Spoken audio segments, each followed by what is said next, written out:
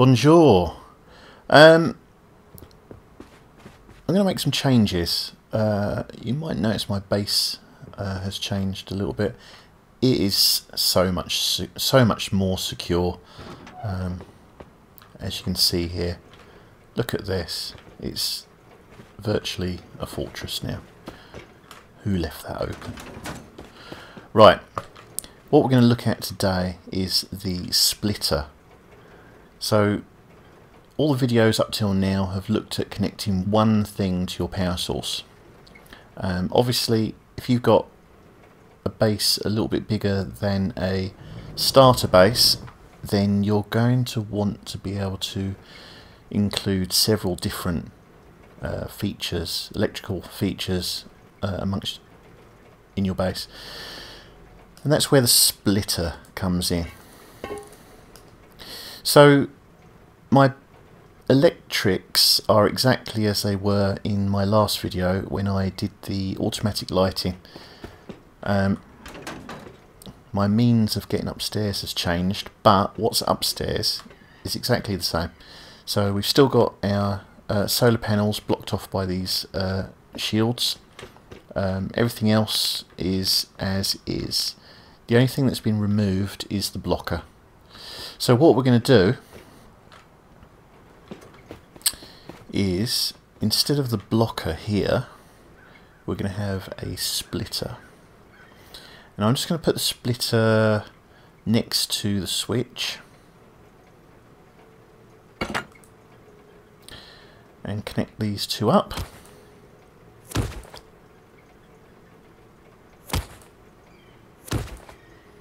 By the way, if you're thinking, oh my god, he's going to do another time lapse with the bloody lights, don't worry. You're just going to have to trust that adding in this splitter makes absolutely no difference to the current setup. The stage we're at now is basically taking the things that we learnt and putting them all in one base. One fantastic base. There is no kit. Right. Where was I? So let's put this blocker down. I'm going to put the blocker right here. This room is going to get a bit full.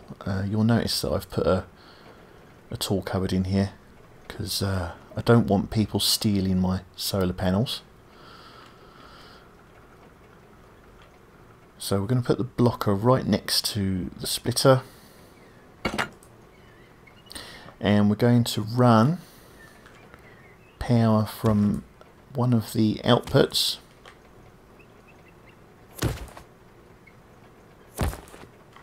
straight into the blocker, just like we did last time.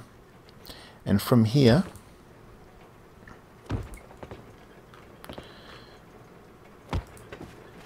we're going to go straight back out to our lights.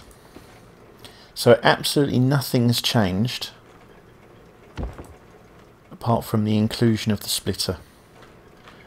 You will just have to take my word for that.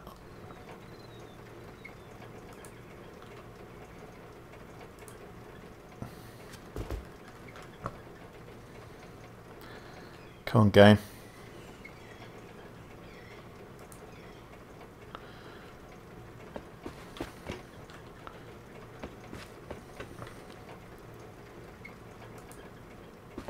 Okay, we'll go from the... Oh, I see, they're already connected. Fantastic. So this is now exactly as it was before. The only thing that's missing is the block pass-through. So let's get that back in place. And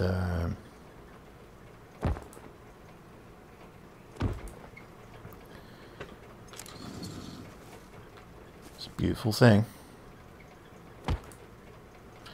I've no idea where that's going to connect to.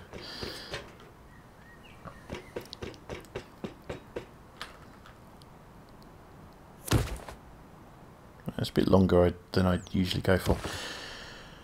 There you go. So we are now back to where we were the other day. What I'm going to do now is just very quickly add in what am I going to add in?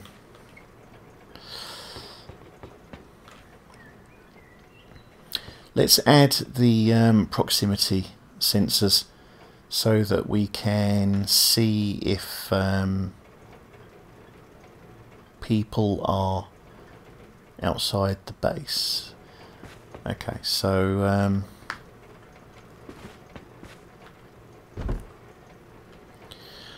so let's grab a whole bunch of these blue lights. You're probably thinking, why do you need all these blue lights?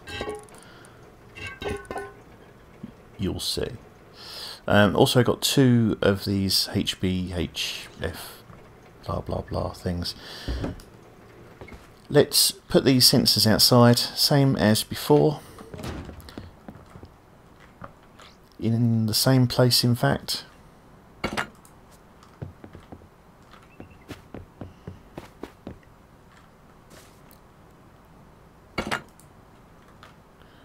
Okay, that's awkward.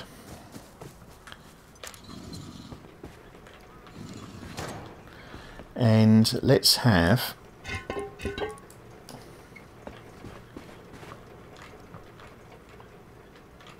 a variety of lights. So I'm going to have all 3 of these in a line on this wall, ceiling. And we're going to go from, and in fact, let's get another splitter.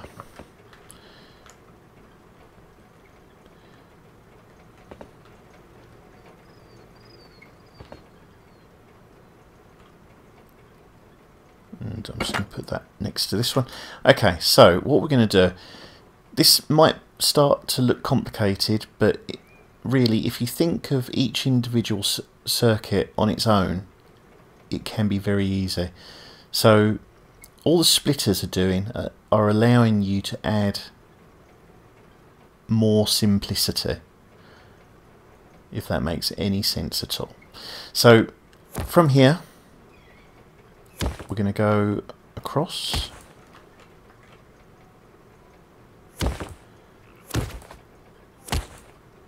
And powering. And then from here, I'm going to take one of these spurs.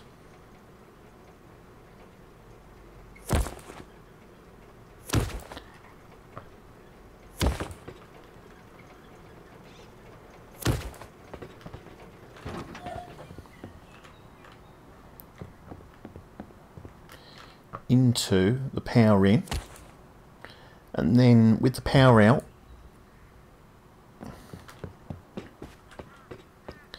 we're going to come back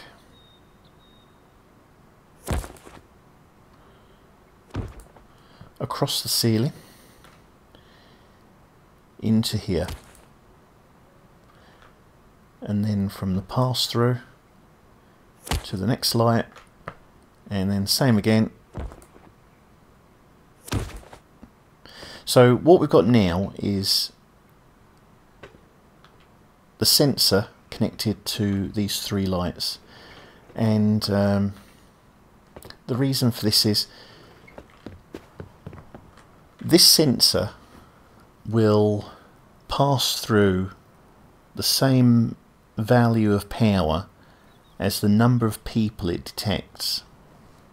So if you're inside your base and one of these lights is on, then there's 1 person outside.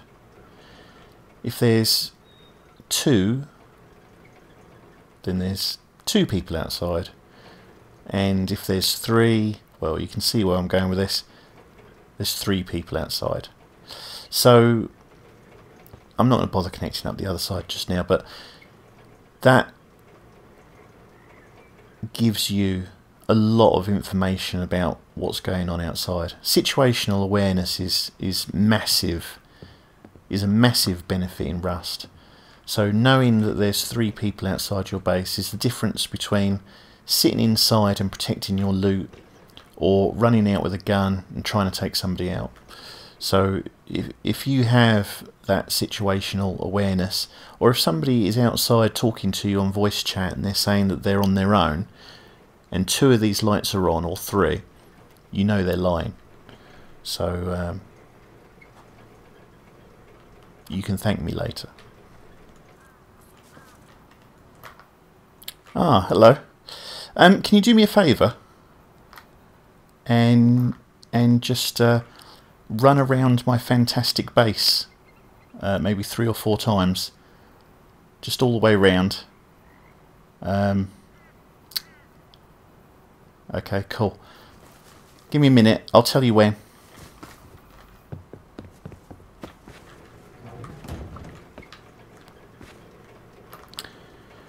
Okay, you can start running, thanks. Oh, what's this? I hear an intruder. Where might he be? It's a mystery to me.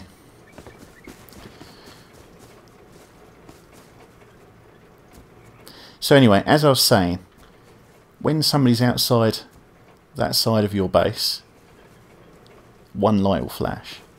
Sadly, I can't corral two people to prove my point here, but you'll trust me. Trust me.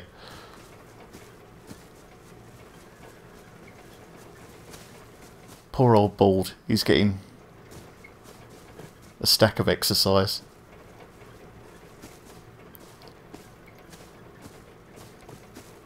Anyway, I'm going to stop this video here and put this poor guy out of his misery. I hope that's been helpful, and yeah, just let me know in the comments what you think, and I'll hopefully see you again soon. Bye.